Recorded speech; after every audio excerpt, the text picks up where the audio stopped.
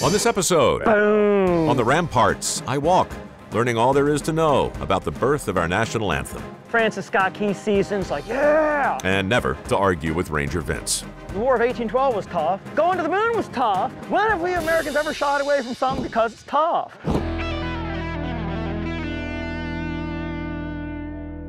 And in Dahlia will boast, but of tenantless shades, and the I love the original words to our national anthem. I love the fact that this tune was originally an old English song called To Anacreon in Heaven. I love the fact that Francis Scott Key changed the words as he watched the British retreat during the Battle of Baltimore. And I love the fact that one man is on a mission to make sure people understand the events of 1814 were no less important to the future of America than the shot heard round the world. That man is Ranger Vince Vase.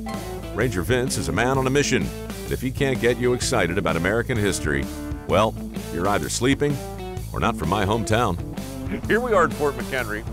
There are the Stars and Stripes, snapping proudly in the breeze. In mere moments, we're going to go inside. We're going to meet Vince. We're going to get a tour. I'm told this guy is a pistol. Last time I was here was 1971, I think. I arrived on a bus just like that, except it didn't say Allegheny County Public Schools. It said Baltimore Public Schools. And so now I'm going back into the fort, taking a field trip. You come too. The facts of what happened here 200 years ago haven't changed since my last visit, but the challenge of making history interesting for today's viewer is what you might call quixotic. But it's worth a try, and my producer Ted is all about making the effort. It's like the old report card. I don't know, when you were in high school, did you get 2 grades? Did you get like the effort thing? Yeah. No, I did. Yeah, we're the same age, so yeah. Okay, so you would get like a B for effort, yeah, C for work, right, or an A for effort, A for work, whatever. Right. This segment, I feel like, is going to be an A for effort. Right. A lot of effort. And, you know, results, you know, that's the very Buddhist thing. It's not about attachment to results. I hadn't thought of it in terms of Buddhism before. I think of everything in terms of Buddhism. Are you a Buddhist? No. Fundamentally, all history is a story. And if we have any hope at all of keeping you awake, we need a good storyteller. Thankfully, Ranger Vince is a pro, and the history of Fort McHenry is one he's told before. That's the original structure where it happened. I mean, what you're looking at is over 200 years old. So if you were here 200 years ago, you would see the rockets' red glare coming over. You would see the bombs bursting in air. This is where it happened. Yeah. It still gets me. And you must think about it every day. What was it really like? What was it really, really like? One of the neat things that I like doing is reading the original letters of the soldiers who were here. And these have survived, you know, yeah, from the early 19th century. And those give you a sense of what it was like to be here. For example, one captain who was in the fort, his name was Joseph Nicholson, and he said, "We felt like pigeons tied by the legs to be shot at." You know, that abject feeling of helplessness, sure, like, you know, they're hitting us and there's nothing we can do about it. Yeah. You know, that sinking just waiting, feeling. waiting. Just waiting. You're taking it, you know, without being able to give it. In terms of the construction of the fort, is it 5-sided, basically? Or? Yeah, it's a pentagon. The points that come off of it, the diamond-like protrusions, are called bastions. So if you ever hear that term, the last bastion of defense, that's what they're talking about. Right. The other thing is, if you look, see the brick wall? Another name for the wall is called Rampart. So when you sing "O'er the Ramparts We Watched," Francis Scott Key is on a ship looking up at the wall. He looks above the wall, boom, he sees the big flag. My enthusiastic guide is Ranger Vince Vase, a man who was born to make history come alive. How long have you been here? I've been here 20 years. I started in high school. My high school history teacher was a summer ranger, and he said, "Hey, would you like to volunteer?" And I said, "Yeah." And I said, "Well, what do you do?" He goes, "Well, you can portray a young recruit," and just loved it ever since. I'm going to ask you the dumbest question I've ever asked anybody on camera. On a scale of 1 to 10, how much do you like what you do? 25. There we go. Let's go up the Rampart. Let's do that. We are now coming up on top of the Rampart.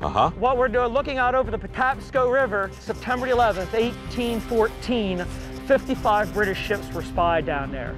This was all part of this War of 1812, a war that hadn't been going well at all. Just how badly was the War of 1812 going? Well, the British had just overrun Washington, D.C., where they burned and looted the White House, the Capitol, the Treasury, and the War Department buildings.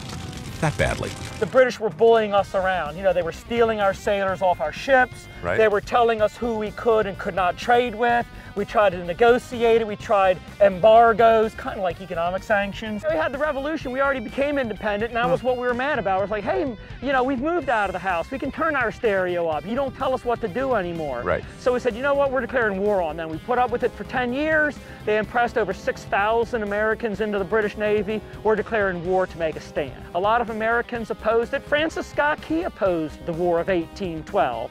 What was Key's role in the government? Key was not an elected official. Professionally, he was a lawyer from Georgetown, all right?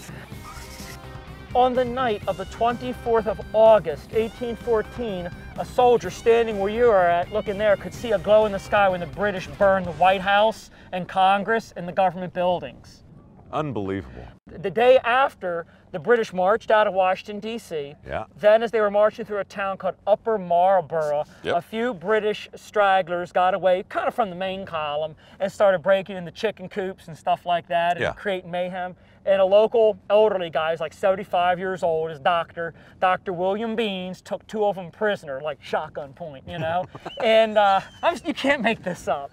And one of the British soldiers managed to escape and then ratted him out. Went to the British High Command and said, hey, there's this crazy old man, he's taking guys prisoner. Right. And the British got really mad about it. Dr. William Beans, he was a civilian guy, was taken prisoner by the British. And then President Madison said, hey, this is not cool, taking civilians prisoner. So No, hold on. I want to imagine James Madison saying, hey, this is not cool. Yeah. Taking our people prisoner. I just want to see that. He was more eloquent when he wrote the Constitution. Hard to imagine. Yeah. So Key volunteers to negotiate the release of Beans and sails out to the British fleet where Beans is being held. Key succeeds, but there's a catch. So they get this guy off, but the British say, if we let you go ahead of us, you're just going to say everything. You're going to tell them how many ships we got, how many troops we got. Yeah, why wouldn't it? And so you're going to have to wait until this battle is over with. So you just got yourselves a front row seat to the turning point of the War of 1812. The main British squadron is on the horizon. Yeah. 15 ships come just beyond that green buoy out there. Wait, you say buoy? Buoy. Is that like a buoy? Buoy. Yeah, that. You said buoy. Buoy, Hein. It's Balmer. It's a buoy, all right? Those ships could fire or throw about a 200-pound exploding shell, a little bigger than the average basketball, 2 miles. And I say shell because it was packed with 13 pounds of high explosive black powder with a fuse tapped into the top. Boom, when you shot it off, the recoil was so much the whole ship went down 2 feet, and then you could see the black dot go in the air and go a mile high in the sky and then arc down, come down, come down, come down. And if you timed it right, when it's rooftop high, the fuse is burnt to the inside where the powder is, and boom. So devastation, there it is. Yeah, because the goal is, hey, if you think you can take the might of the British Empire, we're going to devastate your cities. Right. Then it starts to rain. So Armistice like, great, now it's raining. I got to take the big flag down. Could be worse. Could be raining. Yeah, there were 2 direct hits right on this very spot. Is that why there's a plaque there? Yeah, this is the more somber part of the park. I always try to make visitors aware that there were people who died here, and 2 of them died right on this spot. So you have Levi Claggett and Sergeant John Clem, 2 men of this particular unit, the Baltimore fence, local guys who died right on this spot. And then that's the other shell coming in that's going to burst. Then there was another casualty nearby, not far from here, interestingly enough, in a ditch behind the fort, and he was born enslaved. He was a slave. His born name was Frederick Hall. He escaped, joined the American Army under a new name called William Williams, and his right leg was severed by a British shell that burst near him. So here you have this Lieutenant Levi Claggett, very prominent Baltimorean, an officer. His name is on a monument in the city of Baltimore right now as we speak. And then over there is Private William Williams, one of the poorest guys of the young republic at that time, officially not even considered a citizen by the very country he died defending. And I think it just shows that cross-section of America that came together to defend this fort. 5 dead, 25 wounded. Not the bloodiest battle of the war, but a turning point, and Francis Scott Key knew the stakes. If the fort doesn't hold, what logically happens next? It's like kicking over the first domino of a series. If the fort doesn't hold, then the British can land. If the British land, then it can march right into the city. Yeah. This was the linchpin of the defense system. Pull the linchpin out, everything falls Everything apart. crumbles. So the bombardment's continuing, Right. and then all through the night, Francis Scott Key probably couldn't see the flag, but by dawn's early light, the bombardment, the shelling gradually tapers off. The seemingly invincible armada had been turned away. Yeah. And as the British are sailing away, Armistead, the commander of the fort, Major George Armistead, gives them a special send-off. He gives the orders to change the flag. So the small sopping wet flag comes down, the gigantic 30 by 42 foot flag is hoisted, kind of like an in-your-face kind of thing to the British, as the fifes and drums of the garrison played Yankee Doodle. And that's when, well, that was our national. That was it. It wasn't official, but it was used like a national anthem. And that's when Francis Scott Key seasons like, yeah, and having that yes moment is really what drove that power of emotion for him to start writing the words that became our country's song. It's interesting, you know, the history you know and the history you don't know. You could fill a book with what I don't know.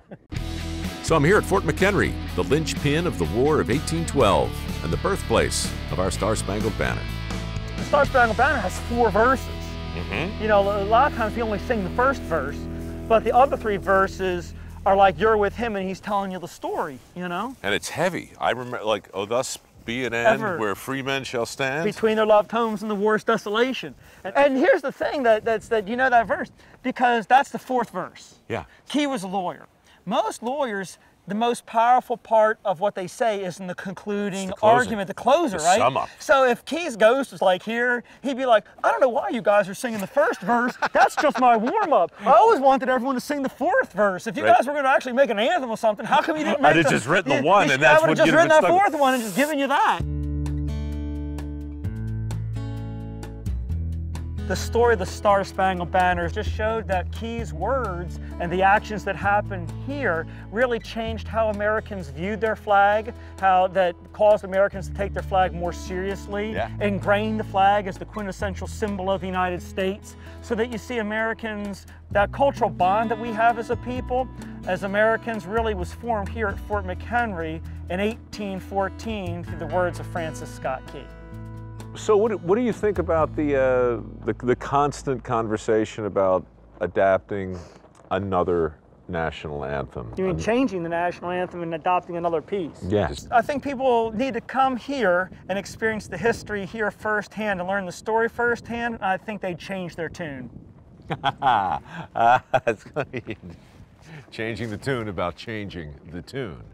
A lot of those people, like for example, they'll say bombs bursting in the air, Key must be warlike. Key was just the opposite. He opposed the War of 1812. He was a very religious man. He generally, you know, what he was saying was in spite of the rockets, in spite of the bombs, the flag was still there. Well, I think the other part of the argument is it's just so tough to sing. Well, I mean, for the average person. Well, hey, the War of 1812 was tough, and we didn't give up on it. Building the Transcontinental Railroad was tough. We didn't give up on that. No, we didn't. Going to the moon was tough, and we didn't shy away from that. And the Civil Rights Movement was tough, and we didn't shy away from that. So just because it's tough, when have we Americans ever shied away from something because it's tough? What kind of argument is that? I retract the question. I think we should make it harder. The original Star-Spangled Banner is somewhere in the Smithsonian. But there's a replica here at the fort, and Vince's unbridled passion has inspired in me a burning desire to raise the same-sized flag that inspired our national anthem. You want to raise the big flag? I want to raise the big flag. He wants to raise the big flag. We get the big flag up, can we? He's got to raise the big flag. Sure. And from what I hear, it's a big flag. We're flying a 17 by 25 foot flag right here. Now the huge one's 30 by 42 feet. It's a pretty big flag. You think it's too windy for it? Okay, so here's the deal. You're not cruel, help. Raising the flag, but we'll need everybody in here to help catch it when it comes down. Okay. So that's the deal. You guys in for that? We can raise the big one, but it's a team effort. We'll see if we can get some. We'll need some visitors too. So that's not the big flag? No. No, it's not. No, the big flag is a big flag, and it's like a sail. Yeah. So when he says let go, because he's been dragged into the Sallyport, crushed his hat. Really? Yeah. Yeah. Let me get this straight. Vince got thrown into the Sallyport and his ranger hat got crushed. Yes. Because the wind caught the flag the wrong way? Yes, and he did not let go. It'll drag you. This is the kind This is going to be fun. It's the kind of thing Good. It's a good windy day. we'd like to see that, if that's possible.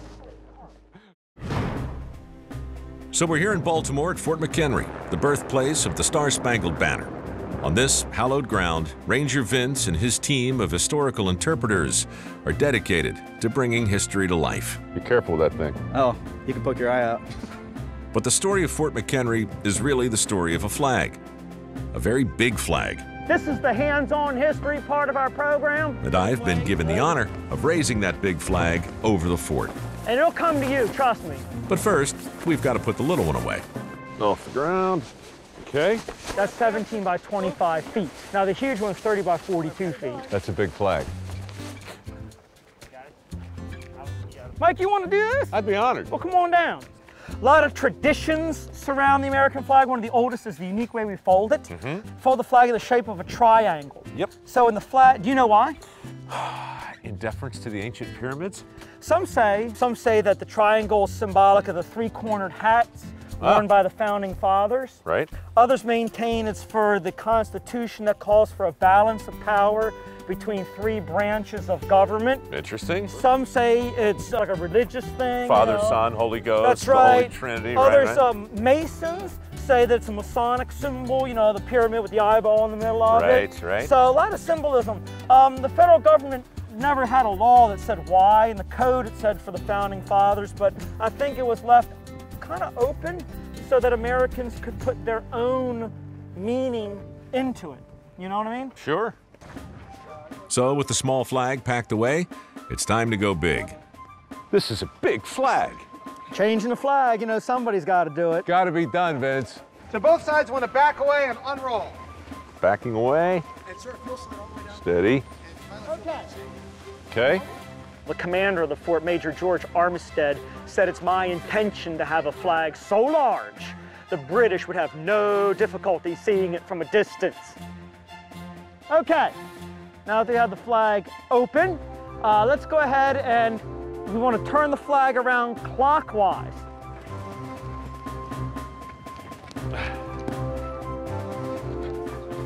There we go. Now we're set. All right, here we go, guys. I'm going to start the yank. Ready? Haul away! All right, here we go. Oh, how much does this thing weigh? About 55 pounds. Seems heavier. As soon as they let go of it, you'll feel lighter for you. Let her get...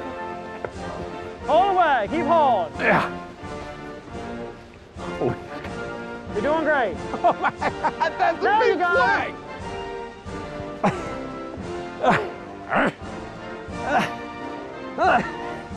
Really big flag. There you go. Huzzah! Now what? Go move. Look at that thing go. Look at that. Isn't that awesome? That is awesome. That's a workout. Yeah, Freedom's heavy. it is. You could use that if you want. Freedom's heavy, yeah? Please address the lens and in your own words, say something unforgettable about Baltimore, make people want to come visit, bring history alive as only you can do, Vince. Well, I would say, you know, the tagline for Baltimore is the birthplace of the Star-Spangled Banner, Baltimore, the Star-Spangled City. Connect to your country up close and personal through a visit to Fort McHenry and a visit to Baltimore. I have nothing to add, except thank you. Oh, you're welcome. Thank you. It's great fun. Isn't this awesome? Good luck getting that thing down. And in Dahlia will boast. Here's the thing about my hometown. Baltimore has a chip on its shoulder. Boston and Philly and New York get all the attention in American history classes, but without the brave stand made here in this harbor, our country wouldn't have made it out of the 19th century.